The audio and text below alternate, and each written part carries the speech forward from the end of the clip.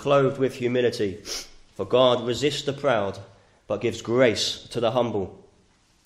Therefore, humble yourselves under the mighty hand of God, that he may exalt you in due time, casting all your care upon him, for he cares for you. Be sober, be vigilant, because your adversary, the devil, walks about like a roaring lion, seeking whom he may devour. Resist him, steadfast in the faith, knowing that the same sufferings are experienced by your brotherhood in the world. But may the God of all grace, who called us to his eternal glory by Christ Jesus, after you have suffered a while, perfect, establish, strengthen, and settle you.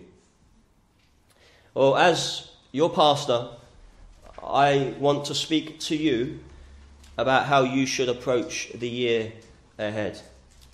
2022 is past. I can't believe it, can you? Perhaps it was a good year for you. Perhaps it wasn't such a great year and you're glad to see the back of it. But what I can be 100% sure of, because fundamentally at its root we're all the same as human beings, we will all have longings for the year ahead. Perhaps for some of you, 2022 was such a bad year that you're just saying, hopefully, as long as it's just better than the year before, I can live with that. Some of you will have very specific aspirations to lose weight, to save for that mortgage, to finish that DIY project, to read the Bible in a year, to read more books, Christian books perhaps, find a new job, watch less TV, exercise more hospitality, spend money more wisely, be more generous, job security, spend more time with your spouse, your children, your grandchildren. And some of you might even have some what we might call exclusively spiritual goals, victory over a particular besetting sin that you just could not shake off in 2022. Going to spend more time in prayer this year. Perhaps it's the longing for a conversion of a loved one, perhaps a child or a daughter. Perhaps you're determined, this year I'm going to witness to my neighbour, I'm going to invite them to church. Perhaps it's more broadly the growth of the church, maybe new evangelistic endeavours. Whatever it is, these are all, I don't think I've mentioned a single thing which is a bad aspiration to have. They're all very good things, and what is true is when you have such aims and such goals, you make plans to fulfil those goals. But herein lies the danger. These things are all well and good, but when these things become your goals for the year, what do you do when they're not attainable? Because none of these things are in your control to some extent. We could go through every one of them and we could discuss factors outside of your control that could occur in your life that would make all of those legitimate and good aims impossible to fulfill. And so if you make these aims, and if you have, I'm sure you maybe have other ones I haven't mentioned, but if you make anything along those lines, your aim, your goal, that you're focusing on 2023, you are probably setting yourself up for constant frustration, anxiety, and disappointment. It's in such times as this, at the beginning of a new year, we should remember what James had to say to those he was writing to.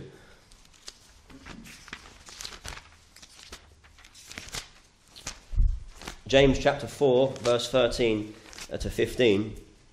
Come now, you who say, today or tomorrow we will go to such and such a city, spend a year thereby and sell, make and profit, whereas you do not know what will happen tomorrow. For what is your life? It is even a vapour that appears for a little time and then vanishes away. Instead, you ought to say, if the Lord wills, we shall live and do this or that. But now you boast in your arrogance.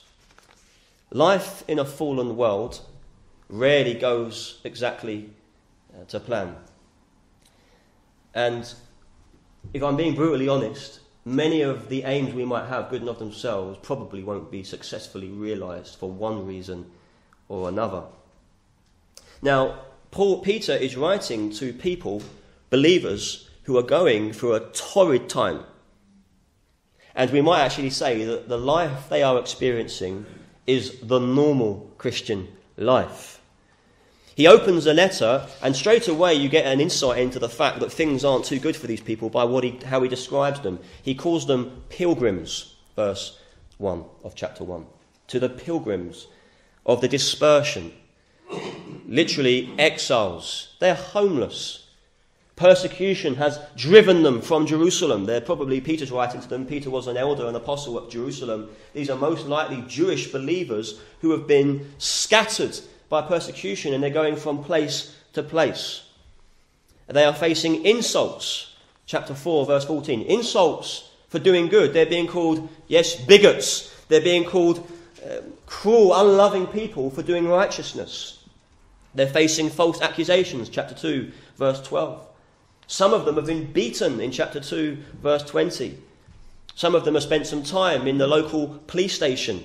Hence the instruction to submit themselves to the government and to follow Christ, who was meek and did not raise his voice.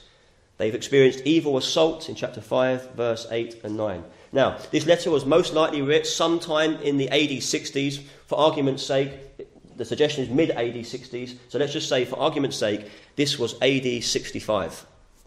Maybe give or take either side of that, but it's around AD 65. There was a year where all of these things began to start happening. Think about that. There was a year when they were living in Jerusalem, and none of these things had yet happened. And then the year ahead, all of a sudden, brought in all these hardships. And I'm sure if you'd asked them what their hopes for the year were, none of those things would have been on the list. But why were they going through these things? It was the will of God for them. In 1 Peter 3:17, for it is better, if it is the will of God, to suffer for doing good than for doing evil. Verse 19 of chapter 4, let those who suffer according to the will of God commit their souls to him in doing good. Chapter 1, verse 6, in this you greatly rejoice, though now for a little while, if need be, you have been grieved by various trials. And if that's not bad enough, this letter is written to a suffering people to prepare them for more suffering. In other words, he's describing the trials they have been through, and he's writing to them to understand how they are to approach the future sufferings that have yet come on them. We know that because he gives them instruction about how to experience suffering. In chapter 4, verse 12, do not think it strange concerning the fiery trial which is to try you. And so we, like these believers whom Peter was writing to, do not know what lies ahead. But I think we can be sure that one thing that lies ahead in 2023 for us all is trials, if need be. And we know that none of us are beyond the Lord's correction. Otherwise we would already be in glory. And so how should we approach this year? The same way Peter exhorts them to approach the days ahead that they are being called to endure. Humble yourselves under the mighty hand of God, that he may exalt you in due time, casting all your care upon him, for he cares for you. We should look to 2023 with a humble heart and a willingness to accept whatever the Lord ordains. So I actually have one point this morning, because there was so much material, there's so many things I wanted to say on this one point, that I've broken it down into sub-points today. And then this evening I've got 3 points to look at the remainder of the verses. So my one point, which is the big point, the big title for this message this morning, I have one idea, 1 hour I'm firing, and it's this: the humble submission.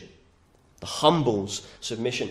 We are to be a people who humbly submit to the will of God. The Greek literally reads, therefore be humbled under the mighty hand of God. This is something you allow yourself to experience and do. Now, what does he mean? Well, to put it in various ways, he is saying, be willing to endure whatever the hand of God brings into your life. Easier said than done. But he's saying, as you look ahead, you be resolved, you be determined, you make a decision that says, I do not know what lies ahead, but I will humbly accept whatever God wants to do. I'll make plans, I will pursue good goals, by all means, but I will accept whatever the Lord brings to pass. I will not be so proud as to suggest that God is ordering my life unwisely, unfairly, and unrighteously. This is a humility which says, God does a better job of governing my life than I would. You know, I'm pretty sure if God gave you the permission to plan the year ahead, I don't think for any of you would have suffering on the list, or trials, hardship, grief, pain, sorrow, regret. It would just be a year of constant good things and just things going well, no pain, ease, success, prosperity. It would be the prosperity gospel, wouldn't it? It would. I mean, we are very good at criticising prosperity preachers, but I think as I dealt with my own heart and most of the Lord's people, I've come to realise that often our attitudes reflect the fact that we live expecting a prosperity gospel, don't we?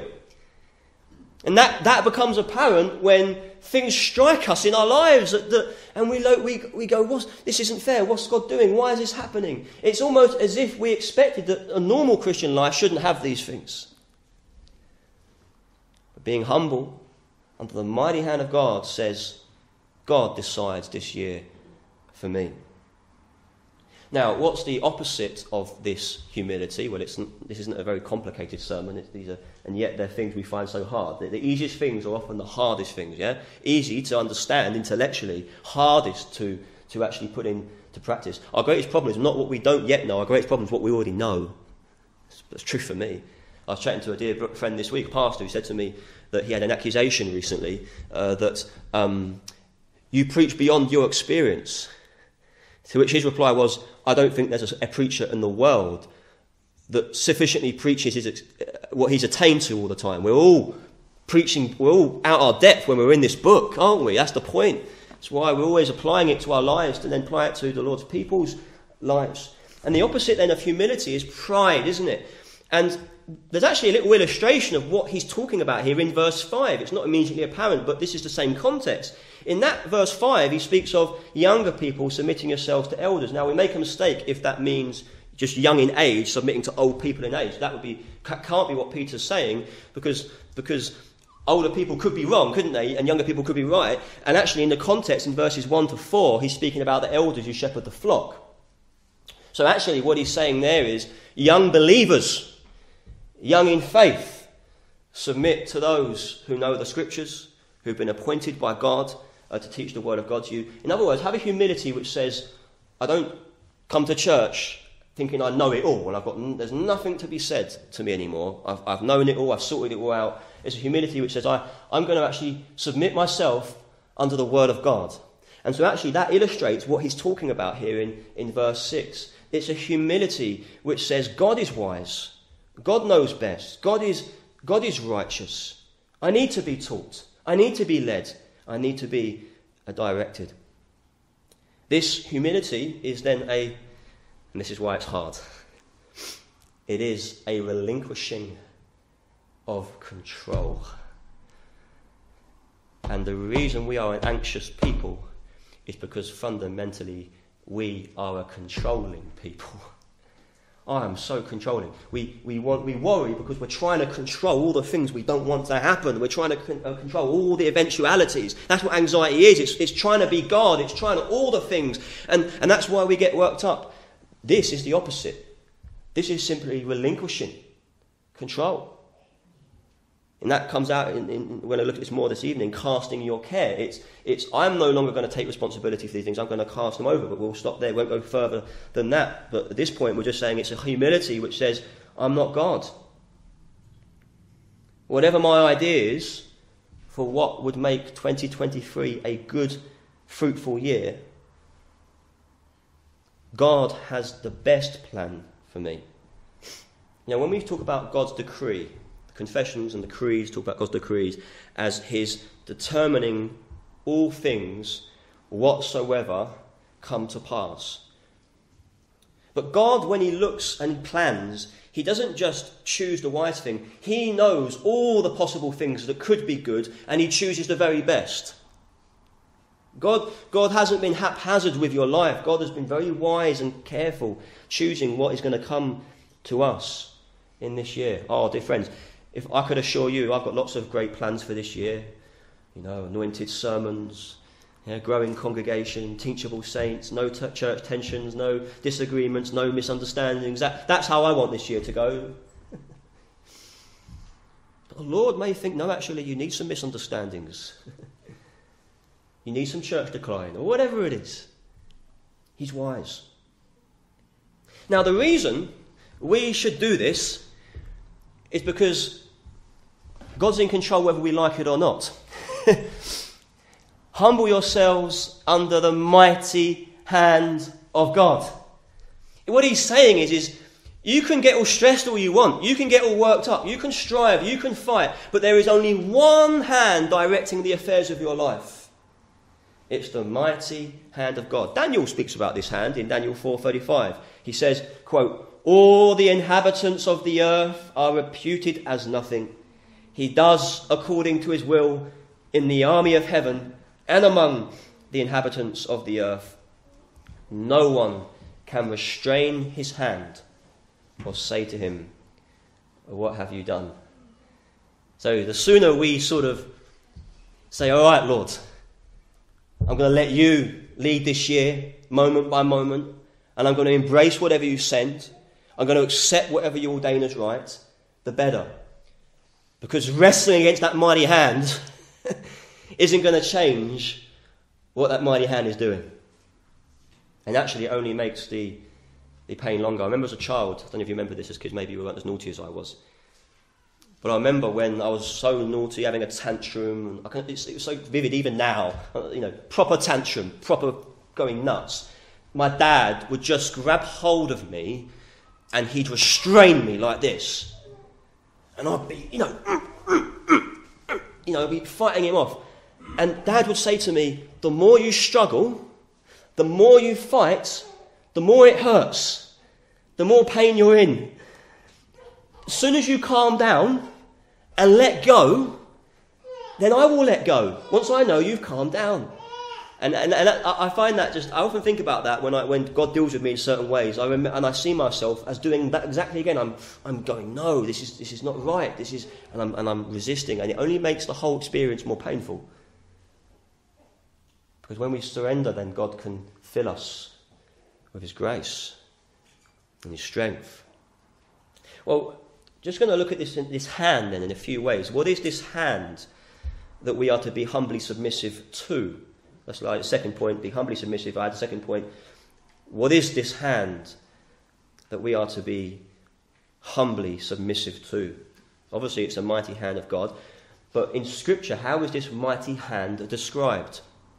Firstly, it is described as the hand that controls. And I read to you from Daniel, none can restrain his hand or say to him, "What have you done?" Rishi Sunak can't stop this hand. Putin can't stop this hand. No powerful politician, no nation on the earth. If all the nations united in a confederacy, they could not stay his hand. It is a hand which therefore accomplishes all that God has determined to do. Peter describes this Paul describes this when he describes the apostles' prayer in Acts 4 when they're let go. We read in Acts 4, verse 24, when they raised their voice to God with one accord and said, "Lord, you are God, who made heaven and earth and the sea and all that is in them, who by the mouth of your servant David have said, why did the nations rage and the people plot vain things? The kings of the earth took their stand and rulers were gathered together against the Lord and against his Christ. For truly against your servant Jesus, whom you anointed, both Herod and Pontius Pilate with the Gentiles and the people of Israel were gathered together," here it is, "to do whatever your hand and your purpose determined to be done." What's the point? Well, at the crucifixion of Christ, question, were there lots of wills involved? In other words, were there lots of intentions going on? Yeah, of course there were. Pilate had his own reasons why he crucified Christ. He wanted to be popular. He didn't want to lose his authority. He didn't want there to be a rebellion. And so Pilate had a will in the crucifixion of Christ. What about the religious leaders? What about the high priests? Well, they were filled with malice and jealousy and envy of Christ because they knew he was the Son of God. They knew he was right. And they knew that was the end of their status and influence. And so they wanted him shut up. And then there was the people. There was that mob rule. And then there was Satan. Satan truly thought that if he formed this united confederacy against the Son of God and he killed him on the cross, that would be the end of the promised seed who would one day crush his head. And so there are all these agendas going on. There are all these intentions. There are all these wills. And yet the apostles say here in their prayer, fundamentally, they did whatever your hand determined to come to pass. They accomplished the will of God. That's the amazing thing about God's will, isn't it? God's sovereignty does not evade man's responsibility. God's determination does not overrule man's own desires. In fact, God's will is accomplished through men's desires. It's an unbelievable, fathomless mystery there. I don't know how all that works. But they truly were acting as their wills wanted to act. In one sense, that's why Peter said, this Jesus whom you crucified, you did this, you wanted to do this. But it was determined by God. And Peter then is saying, be humble to that hand. Accept what God has willed this year. You can't alter it. You can't change it. Leave your life to God. If the Lord wills, we shall live and do this or that. You know, when I started out in the ministry, I had a youthful zeal to do great things for God, yeah?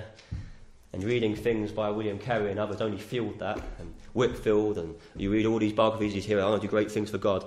I've got to a point now where I've seen so many men fall away, so many men leave the ministry, so many people leave the faith, that I'm like, literally, if I can just stay a Christian, if I can just follow Jesus this year, if I can just stay close to him, that is how to live. As Jesus said, if you abide in me, you will bear much fruit.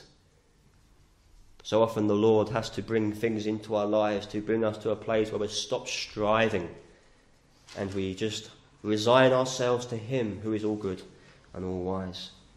If our holy God did not spare his Son the sufferings of the cross for sinners, we can be sure that we will be given our allotted portion of suffering. Who do we think we are to deserve better? So this hand then is the hand which controls. Secondly, it's the hand that works to deliver.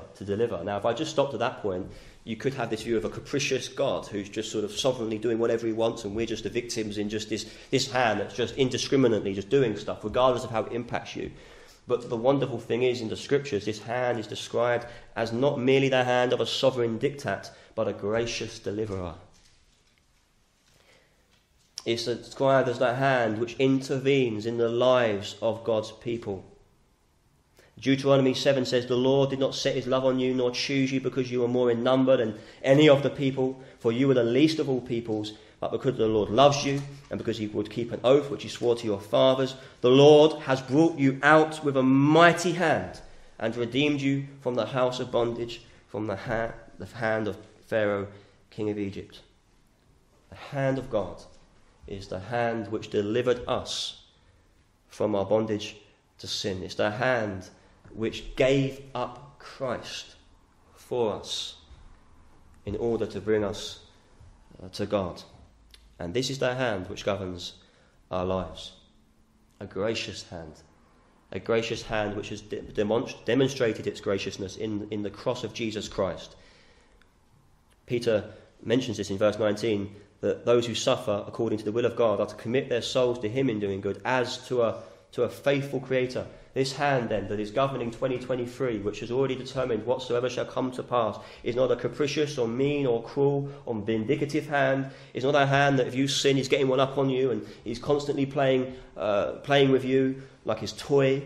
No, It is a powerful hand, but it is a loving and tender hand. It is a hand which is mindful.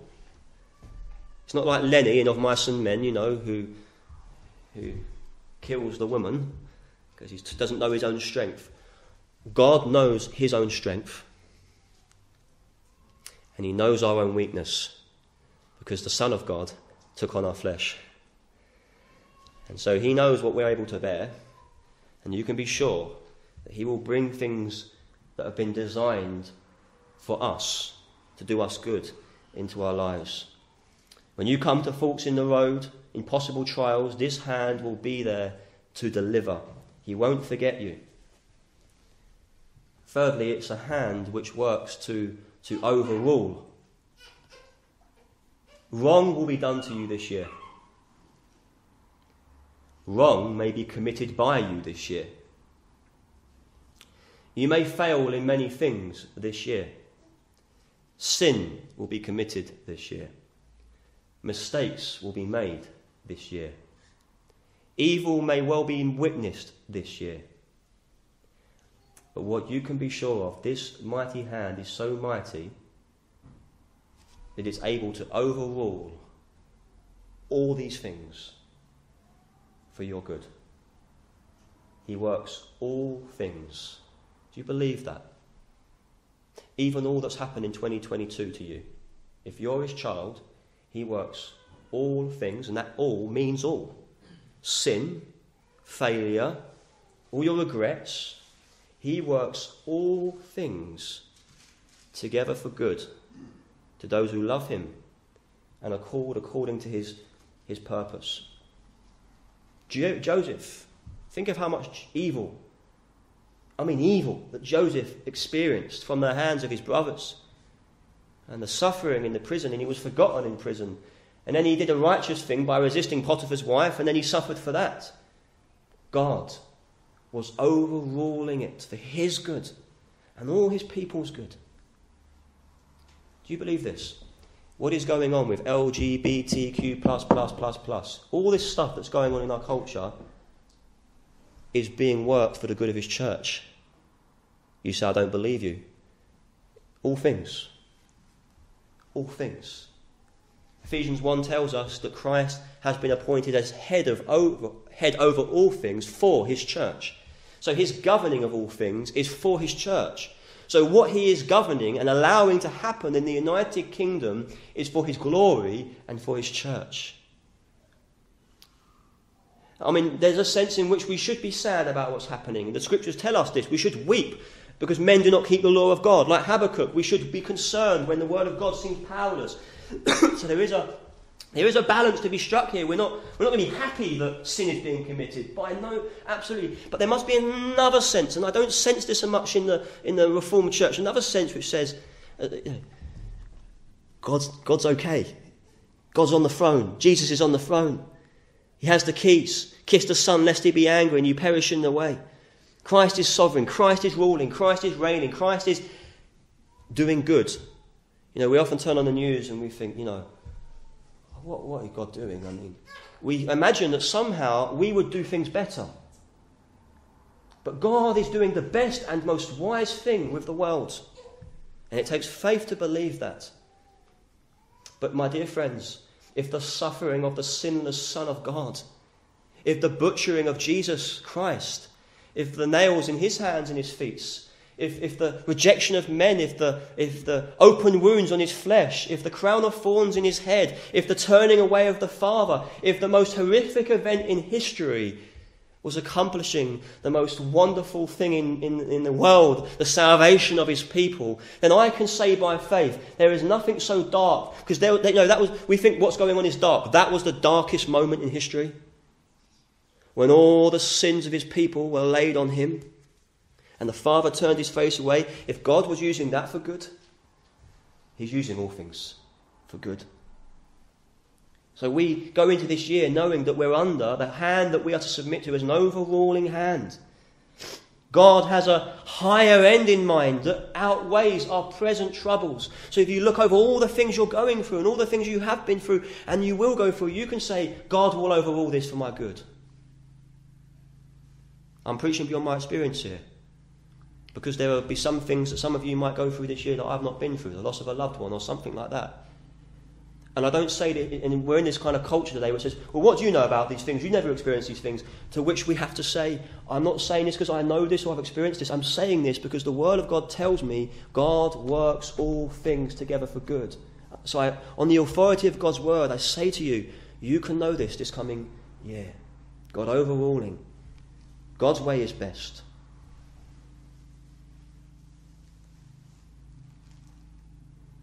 Peter is in a way saying to us, don't fight against the sovereign hand of God, even when it takes you through the waters.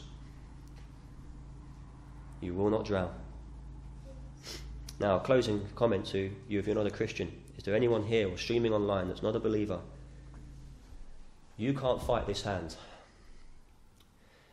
Whether you like it or not, from the moment you were born, this is the hand that is directing your life. You see, sinners like to think of themselves as autonomous, independent creatures. But you are dealing with God every day. You heard of Belshazzar. He was Nebuchadnezzar's son. He was wicked. He was evil. He did not acknowledge the Lord. He forgot what God did to Nebuchadnezzar when he humbled him. He lived in self-indulgence. And in one evening, at the height of his rebellion and sin, he took out all the items from the temple, the drinking items, and he threw a party, and as an act of sort of desecration and blasphemy, he used all the things that were ordained for holy use in the temple for unholy use. And some writing appeared on the wall, and a hand was writing this on the wall. And Daniel was brought in to interpret the writing to Belshazzar. Listen to what Daniel says. O king, the Most High God gave Nebuchadnezzar your father a kingdom and majesty and glory and honour. And because of the majesty that he gave him, all peoples, nations and languages trembled and feared before him. Whoever he wished, he executed. Whomever he wished, he kept alive. Whomever he wished, he set up, and whomever he wished, he put down.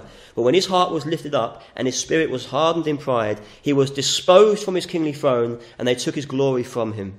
Then he was driven from the sons of men. His heart was made like the beasts, and his dwelling was with the wild donkeys. They fed him with grass like oxen, and his body was wet with the dew of heaven, until he knew that the Most High God rules in the kingdom of men, and appoints over it whomever he chooses. But you, his son Belshazzar, have not humbled your heart, although you knew this, and you lifted yourself up against the Lord of heaven. And he says, and you do not acknowledge the God who holds your breath in his hand and owns all your ways. You have not glorified him.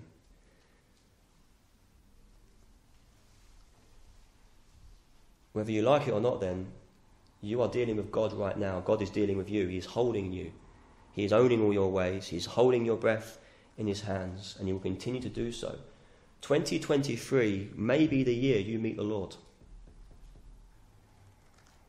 I suspect some of us here won't be here this time next year. Are you prepared to meet your God? Can you endure his wrath against your sin? Have you humbled yourself? Have you gone to the cross where God's mighty hand was displayed in condemning his innocent son to be a saviour for sinners like you? Will your first act of 2023 be to humble yourself, confess your sin and rebellion, ask God to forgive you, trusting in Christ that he has finished all that is necessary to save you? That is the greatest humbling that you can do. And in fact, you can't do this kind of humbling that I've described unless you first humble yourself in that way. I'm a sinner. I've rebelled against you. I've been proud. I thought I can live my life without you. I can ignore you. I can do things my own way. And God looks at the sons of men and he laughs. He scorns at men who think that somehow they're autonomous creatures. He gives them their breath. He holds together the atoms in their bodies. He feeds them. He provides the rain from the heaven. He causes the sun to rise on the evil. He looks at how, and one day you will stand before this God. And so it takes great humility then to be stopped in your tracks, so to speak, and say, right, I've had it all wrong. I've been proud. I need God. Save me, oh Lord. And when you ask him to save you, then this becomes possible. You can live your life.